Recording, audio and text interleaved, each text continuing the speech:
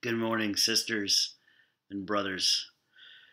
As we spent time yesterday, those of us who gathered together, walking through the beginning of Matthew 12 and seeing how sometimes our rituals and our rules for following Jesus can actually get in the way of our relationship with Him.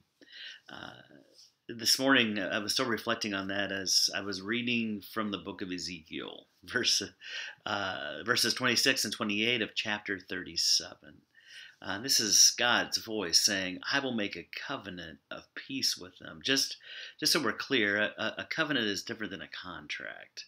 A contract depends on both parties keeping their side. The contract's null and void if one person doesn't do what is expected of them. But a covenant is stepped into when somebody says, "Hey, I'm going to keep my word and do what I said, whether you do or not."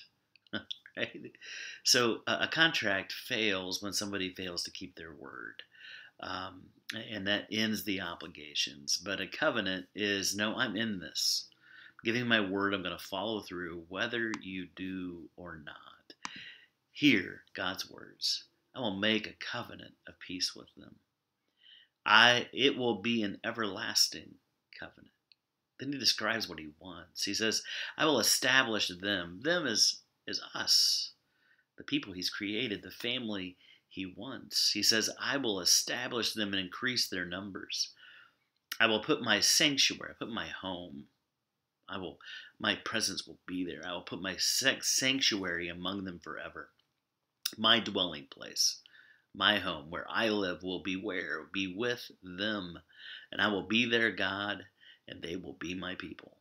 And then the nations, that word there is ethnicities, all the people groups of the world will know what? That I, the Lord, make Israel holy, make his people holy, when my sanctuary is among them forever.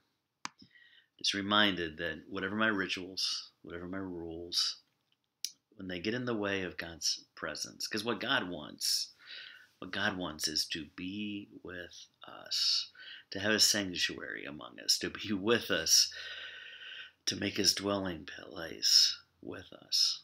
And he's present with us now. I was listening to a sermon this weekend by Dr. Derwin Gray, and he said this. He said, the problem with humanity is not sin. The problem with humanity is worshiping something other than the Father, Son, and Spirit, which leads to sin. Sin is the negative fruit of what's called idolatry. Worship is this, he says. I find my love, significance, identity, and purpose in something or someone. And Jesus is saying, I'm the ultimate lover. I give you a new identity. I give you significance. I give you purpose. And your significance is this. You become a son or daughter of the Most High King. All of this brings us back to centering ourselves on Jesus. That regardless of our rhythms and rules, that at the heart of what it means to be human in the story of God is to be longed for and wanted.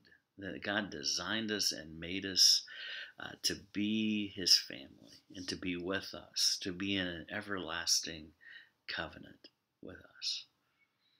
So let that thought today stick with you. What does God want? He wants you. Let's finish with an old prayer.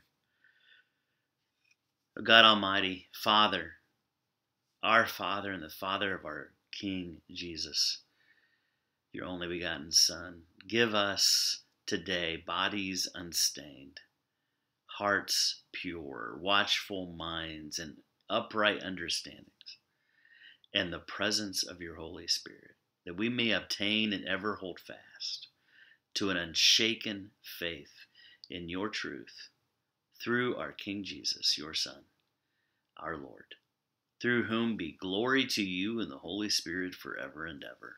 Amen. Grace and peace, my friends.